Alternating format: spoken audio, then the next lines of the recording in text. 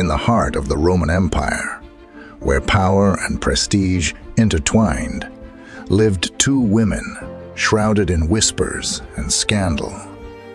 Their names: Faustina, one, an empress by marriage; the other, her legacy etched in the very fabric of Rome.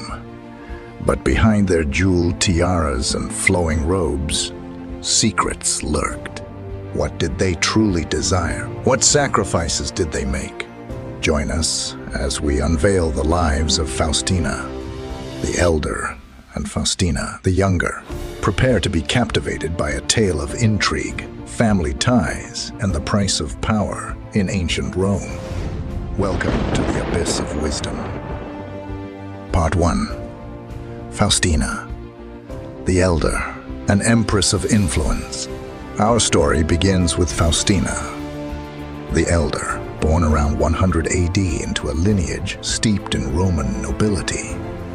Her father, a distinguished consul, provided a life of privilege, far from the prying eyes of the public.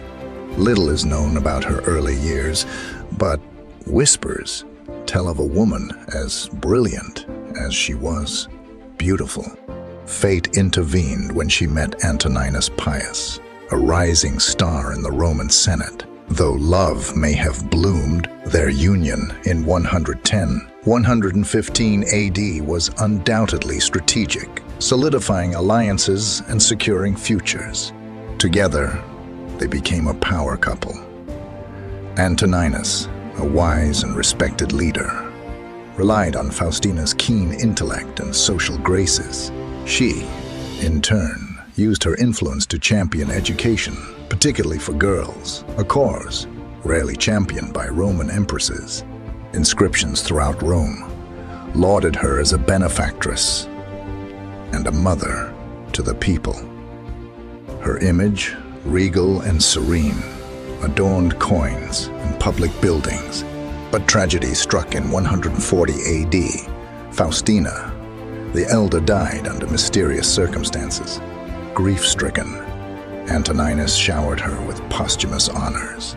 Temples rose in her name, and coins continued to be minted bearing her likeness. The whispers about the cause of her death persist. One thing remains certain: Faustina the Elder left an indelible mark on Roman history, but her story is only half written. Join us next time as we delve into the life of Faustina the Younger, her niece and namesake, who would become an empress as controversial as she was captivating. Part 2. Faustina the Younger, empress under scrutiny. Faustina the Younger, born around 130 AD, stepped onto the Roman stage with a heavy legacy to bear.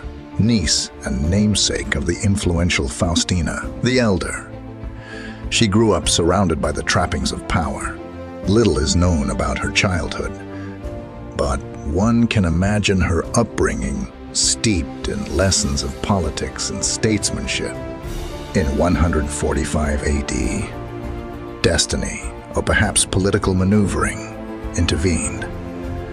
She married her maternal cousin, Marcus Aurelius, the heir to the throne. Their union solidified the Antonine dynasty's grip on power. Their relationship was a complex tapestry. Marcus, a stoic philosopher king, relied on Faustina's political acumen and social ease. She, in turn, thrived in the public eye, a stark contrast to her introverted husband. But whispers soon tarnished their image. Rumors of infidelity swirled around Faustina, fueled by political rivals and sensationalist writers. Separating fact from fiction is a challenge for historians even today. Many scandals may have been slander, a tool used by those who sought to undermine the emperor's authority. Yet, Faustina was more than just a target for gossip. She actively championed charitable causes, funding public works, and advocating for women's education. However, unlike her namesake, Public perception of Faustina the Younger was far from universally positive. While some saw her as a strong and capable empress, others viewed her with suspicion, forever tainted by the rumors. In 175 or 176 AD, Faustina's life ended. The circumstances surrounding her death remain unclear. History remembers her as a complex and controversial figure. Though her legacy within the imperial family was substantial, public opinion remained divided. Faustina the Younger's life story reminds us that power often comes with a price. Scandal and scrutiny can overshadow even the most significant contributions. But the story of the Faustinas doesn't end here. Join us next time as we explore the lasting impact these two remarkable women had on the Roman Empire. Part 3. A tale of two Faustinas. Duality of power. Faustina the Elder and Faustina the Younger. Two women bound by name, lineage, and the burden of expectation. Yet, their lives unfolded in dramatically different ways. Faustina the Elder, the strategist, wielded her influence subtly. She championed social causes while remaining a pillar of support for her husband's political ambition. In contrast, Faustina the Younger embraced the public spotlight, a shrewd politician in her own right. She faced constant scrutiny, her legacy forever marked by whispers and accusations. Yet, both women demonstrably shaped the Roman political landscape. Faustina the Elder's influence on Antoninus Pius's reign helped usher in a golden age for the empire. Faustina the Younger, through her partnership with Marcus Aurelius, ensured the dynasty's stability during a time of war and social unrest. Public perception, however, differed greatly. While inscriptions lauded Faustina the Elder, Faustina the Younger's legacy was tarnished by rumors. Modern historians, however, are re-evaluating these narratives. By separating fact from fiction, we see a more nuanced picture of Faustina the Younger, a capable empress who navigated a complex political environment. The stories of the Faustinas remind us that power manifests in many ways. They were wives, mothers, and political players who left an undeniable mark on Roman history. Echoes of power through time.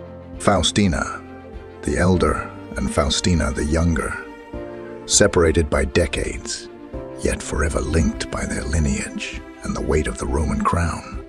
One, an architect of social change. The other, a target of whispers. Both undeniably shaped the Roman narrative. History remembers them in contrasting shades, a testament to the subjectivity of written records. They compel us to question, how often do we judge historical figures based on incomplete stories? Can we truly understand the past without acknowledging its complexities? Perhaps the true legacy of the Faustinas lies in reminding us to approach history with a discerning eye. By re-evaluating narratives and seeking out diverse perspectives, we gain a richer understanding of the past. We encourage you to share your thoughts in the comments below. What surprised you about the stories of the Faustinas? How do you think we can best interpret historical narratives? Like this video. Subscribe to our channel for more dramatic tales from the annals of history. The whispers of the past may fade, but the echoes of power resonate through time.